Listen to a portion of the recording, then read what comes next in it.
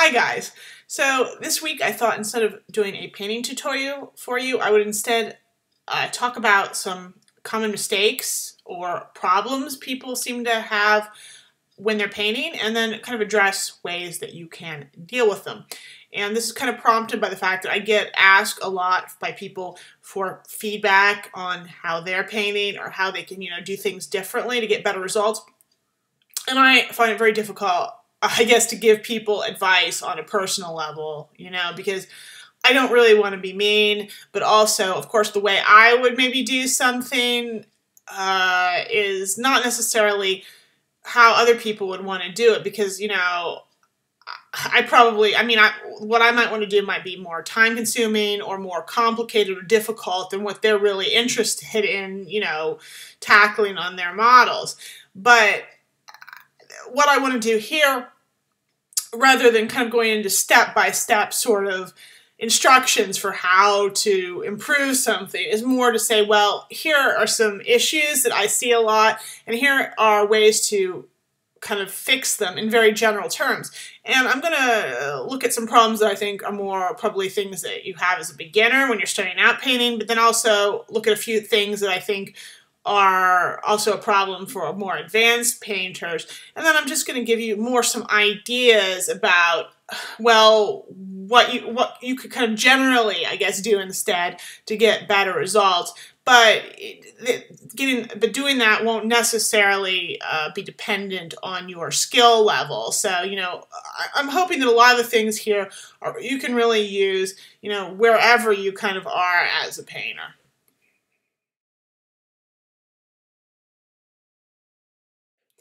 Okay, so the first thing I want to start out talking to you about is brushes. And I know that's something I hammer on all the time in my videos about how important it is, but I'm just going to do it again because people keep asking me about it, even though I've talked about it a lot, and I think it's just something that deserves to be emphasized over and over and over again as much as possible, that the quality of your brushes is one of the most fundamentally important things you can do to make sure that you get a good results. And I think it is one of the biggest mistakes that people make when they're painting, is just not investing in good brushes. So I'll try to give you an extreme example of what is wrong with a cheap brush. So like, you go to Hobby Lobby or someplace like that, and you buy sort of a value pack of the cheapest kind of brushes you can find. So what's wrong with these things? Well, okay. And I'm not going to talk too much about the quality because they're generally going to be pretty shittily made, but in terms of how that really affects the results you get when you're painting, generally speaking, they're going to be made out of really cheap synthetic fibers. And I'm not saying all synthetic fibers are bad, but these are going to be really cheap ones probably in brushes like that. And cheap synthetic fibers are bad because they're inferior when it comes to, generally inferior when it comes to sort of wicking up and holding paint, and then at the same time allowing you to then release it in a smooth, even sort of flowing stroke. And when you're painting, and the smaller the thing you are that you're painting, the more critical that a good, smooth, even stroke becomes. On a bigger surface, obviously, you don't notice it as much, but when you're working really small, you've got to have these smooth, even strokes.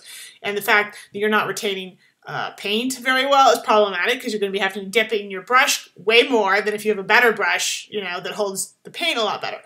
Beyond that, they're often not very well shaped. It's really important for miniature painting that your brush comes to a nice, smooth, even tip, so that you can do really fine work very well.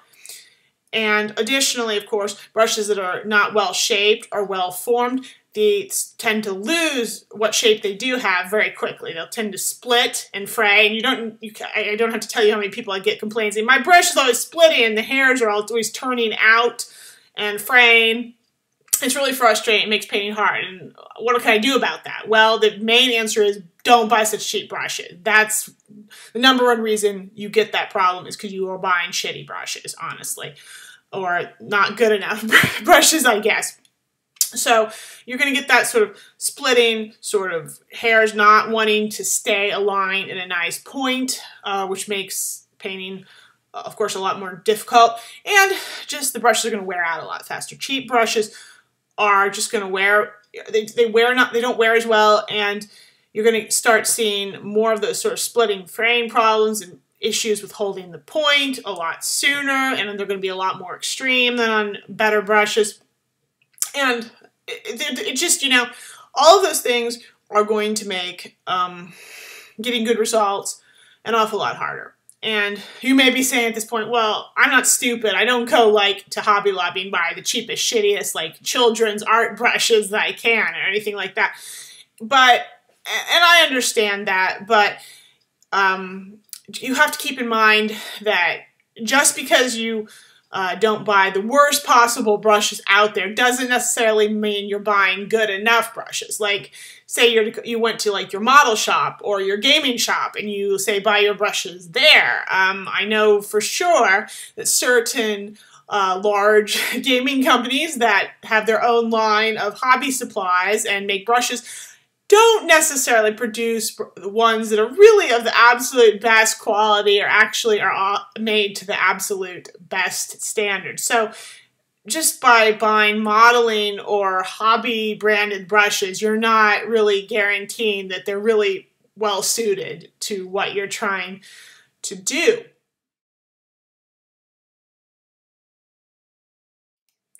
In order to get really good brushes, what you need to do is go to an art supply store.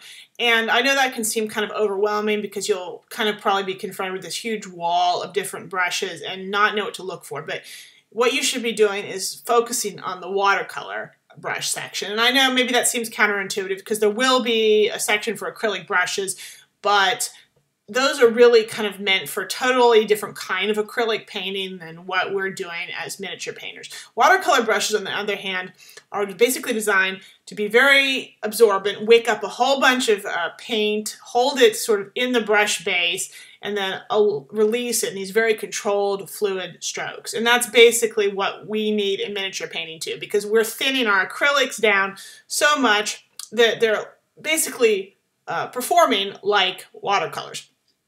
And within the watercolor brush section, you're going to see a whole bunch of different grades of brushes. Some of them are going to be cheap, and some of them are going to be really expensive.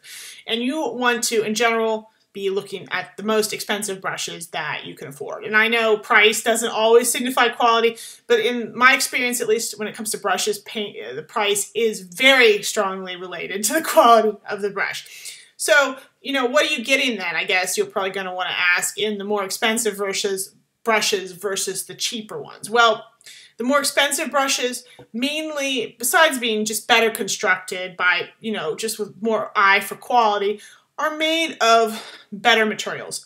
Expensive watercolor brushes tend to be made out of sable hair. So that's basically fur from, you know, the small fuzzy animals that are sometimes turned into fur coats.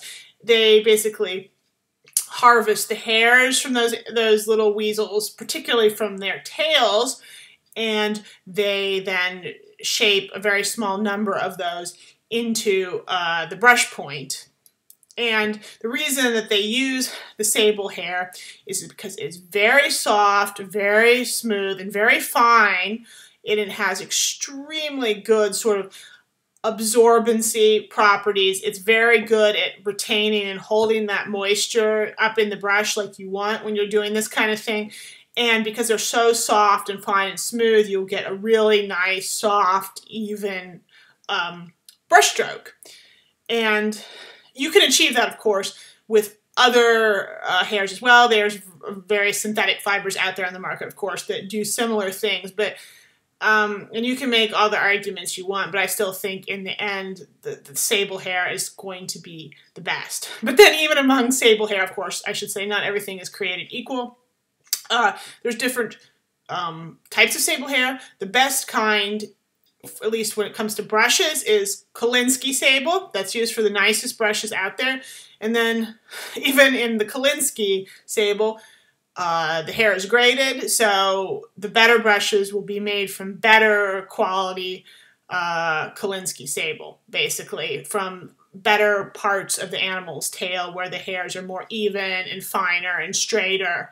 And then you could still, you know, have a Kolinsky sable brush, basically, but it could still not be a very great brush just because the hairs are taken from an inferior location. And of course, you know, if you don't know a lot about all the different brush ranges, it can be difficult to figure out, well, which are good and which are bad. And that's why price is a really good sort of way of figuring that out, because generally, if they're expensive, that tells you that they've taken probably the finest, most expensive, most highly graded sable hair and used that in the brush. Because as you might imagine, fur, sable hair, is an expensive product. I mean, this is essentially being taken, essentially a luxury product. It's being used in a very small quantity here, but it's essentially a luxury product. So it's very, very costly.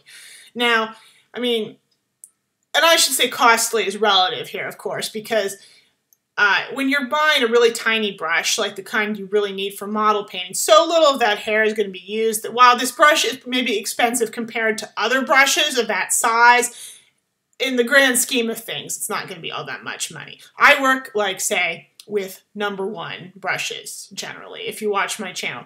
And I buy brushes that I consider to be the top of the line, sort of, they're widely acknowledged to be the best out there. And those are Winsor & Newton Series 7 Artist Watercolor brushes. And yeah, among both miniaturists and watercolor enthusiasts, basically everyone says these are the best brushes out there. They just are head and shoulders above everybody else. And I tend to agree with that.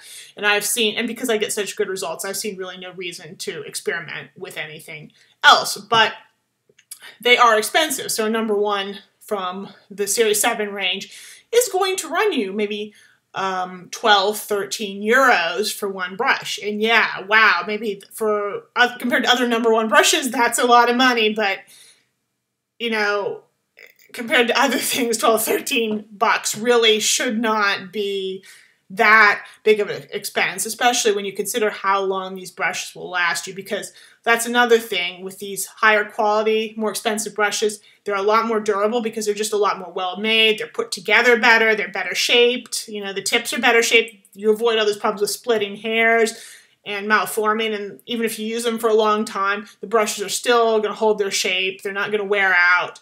They're going to perform well for you.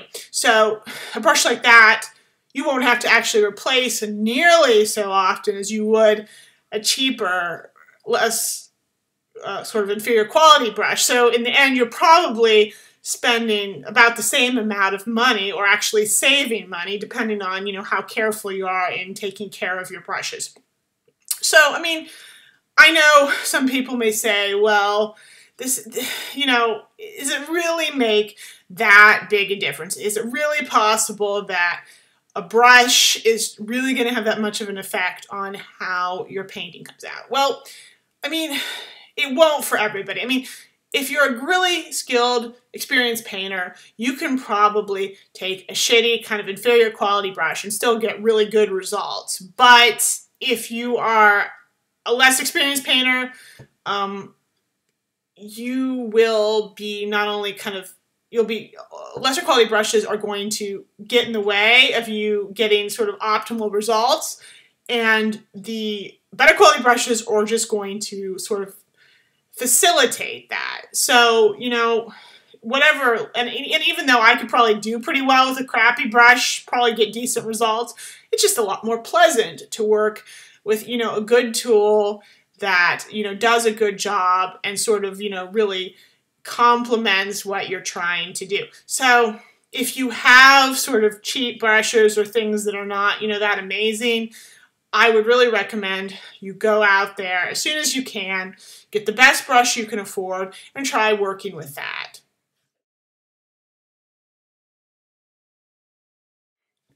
Obviously, washes are a really useful tool to miniature painters. There's a lot of great techniques out there that involve washes, and I use them a ton myself. But what I'm talking about here is something I think that particularly beginners and less experienced painters do, but also maybe people who are looking to save time. And that is that you apply your base layer of paint, and then you just go real quick and dirty, and then you just apply a wash over top of that, and that's your finished figure. You just let the wash do all the work, sort of add shading down in all the recesses and cracks, and, you know, you're done super duper fast. Or actually, what's, I think, frankly, way more tragic is you see a lot of people who will base coat their model, and then they'll actually highlight with several layers, and then after they're done, they will finish their model with a wash. And I think that's really sad, because you've invested all this work and effort into sort of layering and applying highlights to your model, and by applying the wash as your final step, you're basically sort of negating all of that sort of layering and work you did, all that time that you put in, and sort of just dulling down all the colors, sort of muddying things. You know, it's basically contradictory to the whole highlighting process, I guess. So, I mean, what I guess I'm saying here is that I think you should always pretty much try to avoid using washes as a finishing step on pretty much anything. I mean, actually, there is probably one exception to that, and I'm going to talk about that actually a little bit later, but don't finish any area of your model with wash being the last thing that you apply.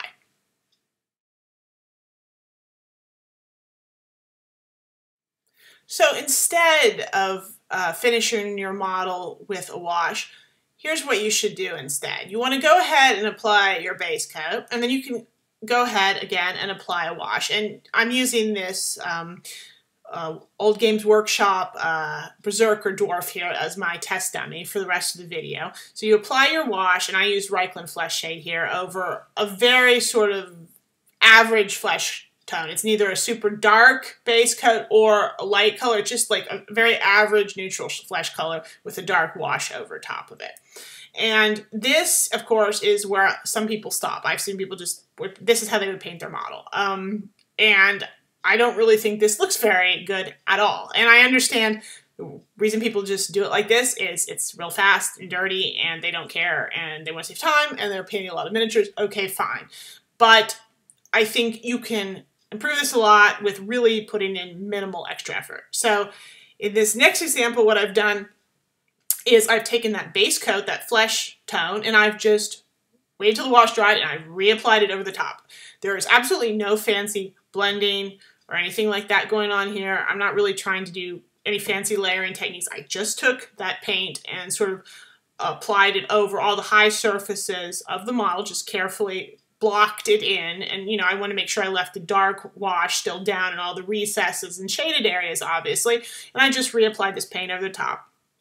I did apply a couple coats in some places, and that was just because of coverage reasons, because I wasn't getting a good enough coverage, so I built it up a little bit. But other than that, it's really just blocking in. This doesn't require any special skill to do this. Maybe you have to be a little bit careful. You can't be super duper sloppy or anything, but it doesn't require a whole bunch of extra skill. And already this model looks tremendously better than in the first example.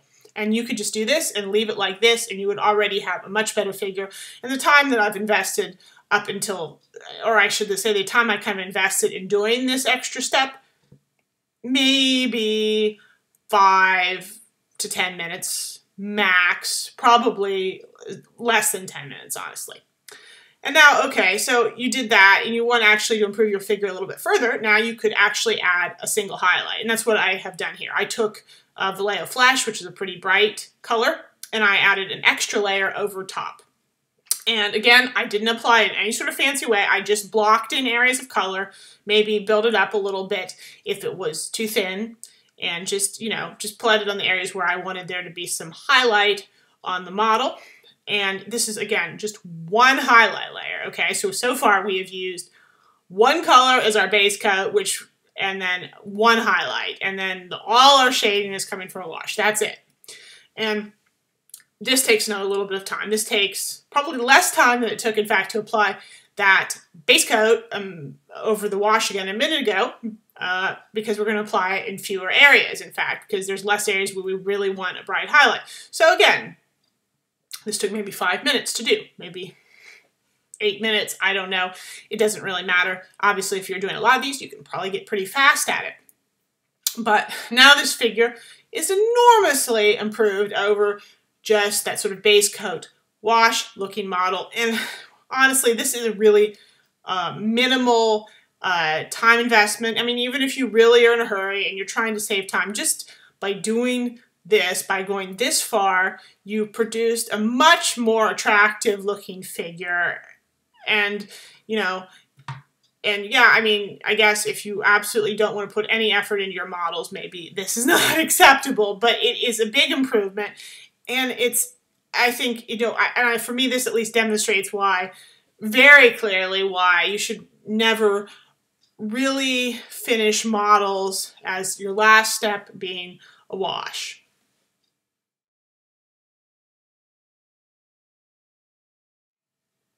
So another technique that tends to get kind of heavily misused for painting models is dry brushing.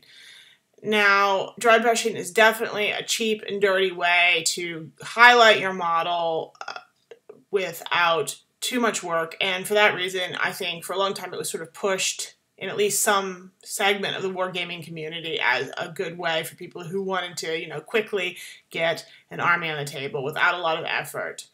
But it has some really major drawbacks, and you can already kind of guess those from the technique's name, dry brushing. It tends to make things you put it on look dry and dusty. And that is really good in some cases. So like if you're painting terrain or buildings or even vehicles, having sort of a dry, dusty highlight is a nice, pleasant looking effect. Those things also tend to be a lot bigger, and generally speaking, dry brushing as a technique is more effective the larger the area is that you want to paint.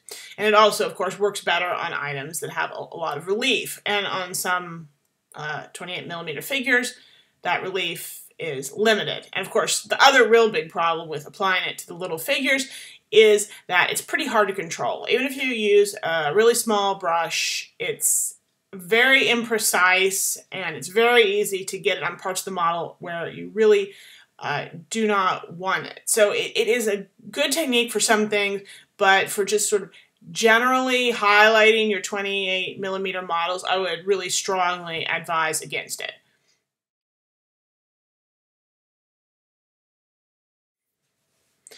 So instead of dry brushing, what should you do? Well, I would suggest you look at my last segment where I kind of talked about applying a base coat, a wash, and then 1 or 2 highlight layers over top. For most areas of a 28mm figure, that is what you want to do to get the best results, or at least, let's say, better results. If you want to go whole hog, like I often do, and do a lot of blending and lots of layers, that's even better. But just for even just general, everyday, quick army painting, that technique I showed you earlier is going to be way better if you want to get highlights on your figure than dry brushing will be. That said, there are actually a few places on a 28mm figure where dry brushing is useful, and the sort of rule of thumb I use for figuring that out is the area something that is or was part of an organic sort of living creature? So that means things like fur or feathers or hair or scales. All of those kinds of areas are suitable candidates for dry brushing. It's an effective way to highlight those areas, and it tends to be really time-consuming and troublesome to highlight them in another way. So here we have, again, that dwarf berserker who we are testing out all our techniques on today. And this first example, he's been given sort of an orange base coat on his hair and beard, and then I've applied a wash of Reikland Flesh shade to him, so a really, really dark tone. And then I've gone over and I have dry brushed the hair. I first did a dry brush of Fire Dragon Orange from Citadel, and then I took a very light dry brush of Vallejo Flesh over top of that. Obviously, those really bright dry brushes, it's very important that you don't apply very much. You make sure your brush is very dry when you put them down, and but they're still very good for getting a lot of contrast really fast, and especially on the areas that you really want to be bright. Now, you can see this already looks pretty good, and this is definitely a way, way, way, way faster way to paint an area like this than if you went in with a brush and highlighted every individual strand of hair. But you can already see that there is some sort of dusty, dry looking things going on as a result of the technique. And that's really not ideal because, I mean, if you think of someone's hair, hair is not usually dry and dusty, it's sleek and shiny. So that is a little bit problematic. And this is the point where I am going to talk about an exception that I also mentioned the last section about never finishing with a wash. Well, this is the one place where finishing with a wash is okay. So in this example, what I've done is I've gone ahead and just taken some Seraphim Sepia and applied a light wash on top of all of the hair and the beard. And what this really does here is it helps tie everything together. It unifies the color. It sort of tones down that dry, dusty effect that you got from the dry brushing. And just, you know, it makes everything a little bit more subtle, and it altogether improves the look of your dry brushing. And of course, the one thing you do need to remember here is a wash is a good way to fix, sort of applying a wash over a dry brush is a good way to sort of really improve the look of the model further, but you need to be careful what wash you use. So you don't want to use a really dark wash. I would not have gone over this again with Reichland Flesh Shade like I used earlier because it would have been too dark and too intense. When you're applying a wash over a dry brush, you want it to be a thin, light wash, and ideally in a color that's not going to contrast too heavily with what you've already applied. So Seraphim Sepia is ideal here because it is not a very strong wash, at least not when you put it over orange. And also, of course, it is a color, a sort of a light brown, yellow, orange color that is very, you know, complementary to what we've already done. So this is really kind of my feeling on dry brushing. Don't use it for most things except organic surfaces, and then when you do, you are going to want to apply some kind of wash afterwards to kind of tone down the dry, dusty effect.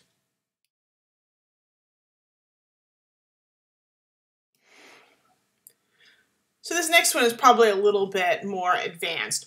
I see something that people struggle with a lot on models is painting patterns. And patterns are difficult, and there are a lot of things there that you need to practice and get good at, really, to be successful. But I think one of the sort of fundamental reasons that I see people failing who otherwise have good skills is that they get too caught up in this notion of making sure that whatever pattern they're painting is perfectly in scale with the model that they're working on. And I'm going to use camouflage patterns here as my example because those are something people really commonly want to paint on miniatures. And so you get somebody who takes a 28mm model and they take their camo pattern and they think, well, I have to reduce this pattern so all the shapes and elements of it are in scale with something that's 28mm tall. Now, if you do this, you're not going to get good results. I can guarantee you, I don't care how good a painter you are, you will always get bad results because you cannot, even if you were some kind of robot or something, if you painted the pattern perfectly at that scale, it would be so tiny that you wouldn't be able to tell what it was anymore. It would just be a muddled, muddy mess, and all the details, recognizability of that pattern would just get lost.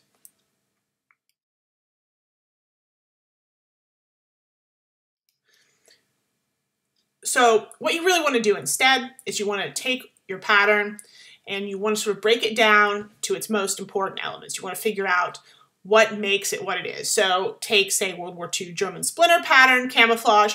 You want to look at that. You say, what are the elements, what are the aspects of this that makes it unmistakably a splinter pattern? Makes me go, whoa, that splinter pattern, I would know it anywhere. So you have to figure those things out first, and then you need to try to reproduce them on your figure, and you need to be keeping two things in mind. First, that you don't want it to be too small, obviously, because as we've just said, if you get too caught up or trapped in that idea of keeping it in perfect scale, you're going to lose the patterns, the ability to even distinguish the elements of the pattern. At the same time, of course, you don't want to make it too big because you need to have enough sort of variation in the area that you're painting to really clearly show it is. If it's too big, then you're only going to be able to work in a few elements of that pattern and it won't be immediately obvious what you're painting. So you need to sort of hit that sort of sweet spot. But the point is the scale that you're painting your pattern in is not true to life by any means. I want to show you an example here. This is a sort of a model German here, figure that I painted wearing a splinter pattern. And this is, you know, obviously, if you think about it, this is not in scale at all. But I personally at least find that this creates a pleasant effect. It's clear that this guy's wearing splinter pattern, and it looks good on the model. It looks nice on the tabletop. You know, it checks all the boxes, basically. And now, just to give you, to sort of underscore my point about why that scale, getting trapped in that whole idea of keeping things in scale is problematic, I'm going to take an actual sort of photograph here of a World War II German scale of, a German soldier here wearing the splinter patterns. And we can be 100% sure that this pattern is perfectly in scale with the model. So now I'm going to go ahead and you see here, I'm going to shrink this, I'm going to sort of cut this out, and I'm going to shrink it down so it's about the same height as the model, and, you know, put the two side by side. And obviously the proportions are going to be a little bit different because, you know, we're talking about a real person here versus a model. But okay, so wow, you can basically see. So this is a real person wearing perfectly in scale splinter pattern, and you can see what happens if we take him and we make him 28 millimeters tall. And you can imagine, you know, if you had him on the tabletop, you can see that just even doing that, and this is sort of basically we can assume this is our sort of ideal situation. This doesn't look good anymore. You would look at this and go, you know, I don't get what this is. If you were looking at this and it was 28 millimeters tall in front of you, you go, that looks bad. That's not good looking splinter pattern anymore. So this should give you an idea why just trying to think purely in terms of size is not a good way to approach painting camouflage or really any other patterns on your model. I mean, and so then of course, how do you determine what the right size is? Well, I discussed that a little bit, but of course the best way to learn this is to find examples by other painters that you like, where you think it was effective, you think it was successful, you like how it looks on their model, and copy that. Look how big they painted the elements of the pattern and paint your elements a similar size. And then if you do that for a while, you'll start to learn, you'll start to get a feel for what looks good and what looks bad, and when you're too small and when you're too big. And you can adjust that a little bit. And after a while, it'll just be easier, even when you are dealing with a brand new pattern that you've never worked with before, to kind of estimate what a good size is for the various elements.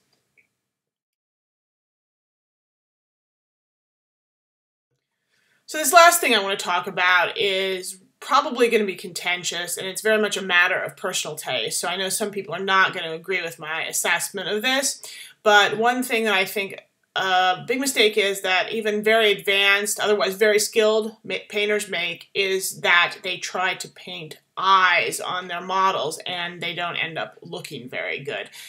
And of course, if you've seen any of my tutorials earlier, you know that I very rarely paint eyes. I usually just indicate where they are with some sort of shadows and highlights of the lid and kind of leave it at that.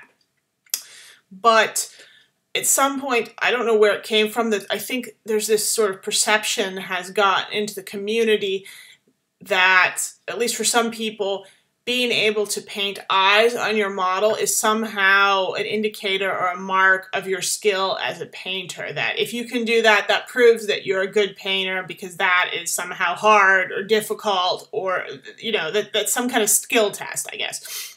And the problem is a lot of people just do that, but they don't really stop and think very critically, I think, about how it actually makes their figure look and whether those eyes actually are appropriate looking, realistic looking, in scale with the rest of the figure. They just get sort of wrapped up in this idea, well, if I can put eyes on my figure, then that shows that I'm an amazing painter, and, you know, the rest, you know, it just becomes sort of this litmus test that I don't think actually says very much about anything. And here is an example. I just wanted to show you. I've taken my dwarf again here, and I have painted eyes on him in the way that you see an awful lot of people doing it, and that is you just take sort of a big white area and then you put a big black circle in it. Maybe it has some dark outline around it, but the overall effect you see here, it's very doll-like. It's very artificial looking.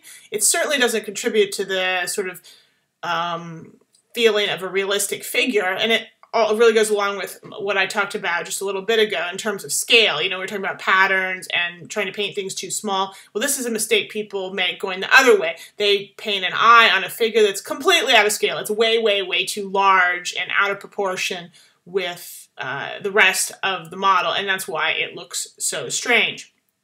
So this is one thing that I really this is definitely one of the things that one of my pet peeves, I think, more than any of the other mistakes that people make, because it's so often made by people who I think are otherwise good painters, and I just don't see very much excuse for this. And I know, as I said, that some people actually like how this looks, and I guess for me that's totally incomprehensible. I mean, to each their own, but I think it's possible to do a lot better, honestly.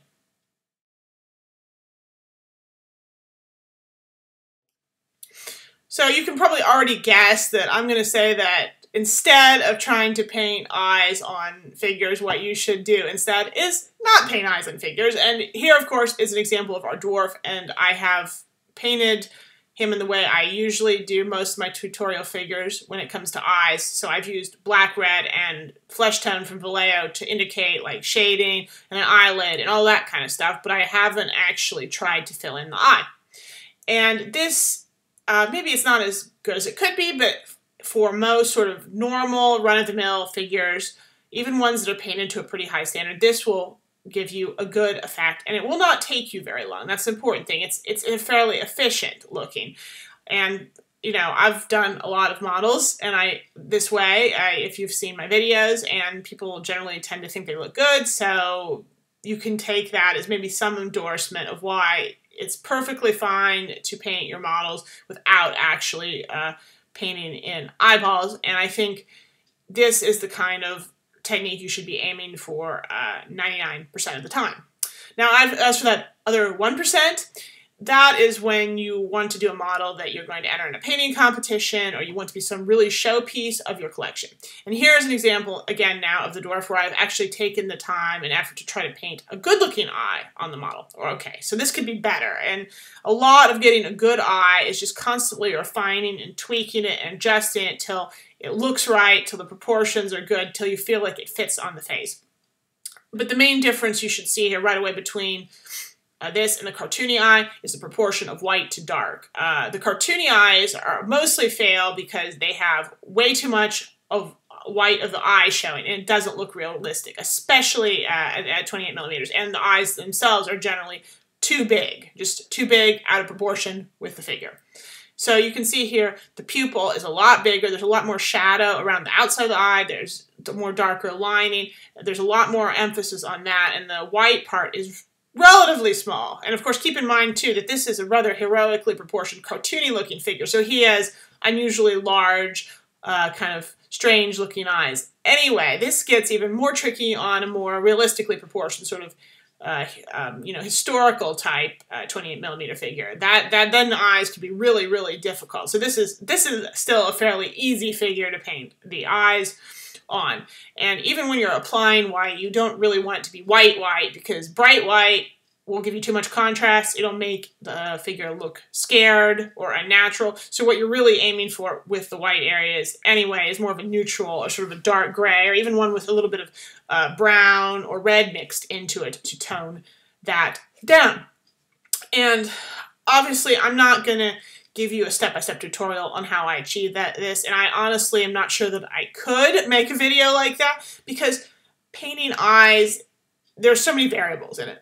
There's not really a step 1, step 2, step 3, step 4, step 5 that will always consistently give you good-looking eyes, because it is so heavily dependent on the attitude, the pose of the figure you're painting, the size of the figure you're painting, the sculpting quality of the figure you're painting, sort of the direction that the figure is looking, you know, whether he's wearing a hat, whether he's got hair. There are so many different things that can affect how you have to go about painting the eyes on the figure.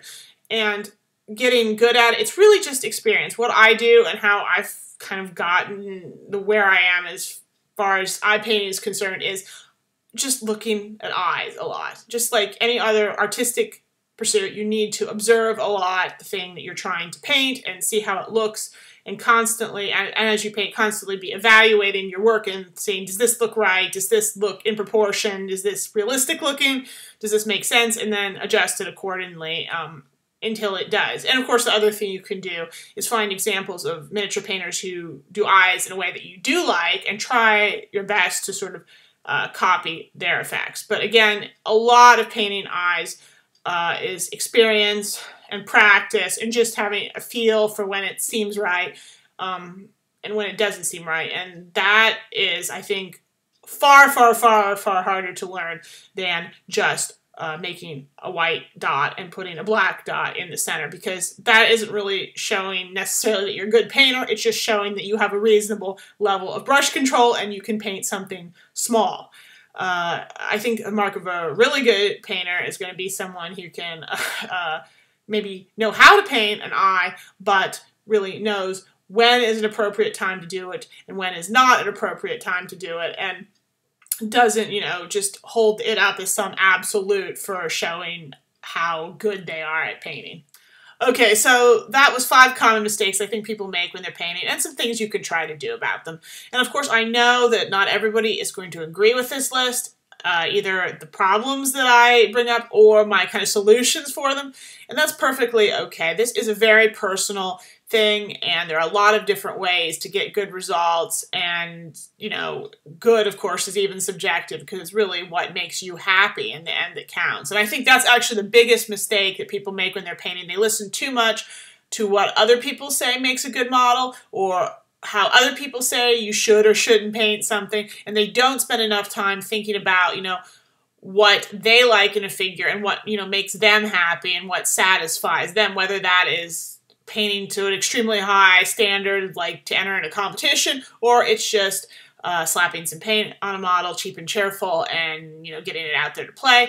You have to figure out what works for you, what makes you happy, and, you know, and not be too influenced by, you know, what other people think. And because developing a style in your work, even if you kind of learn from others and always try to get better, developing your own, you know, personal, unique style, I think, is how, in the end, you're going to kind of get the most satisfaction out of this hobby.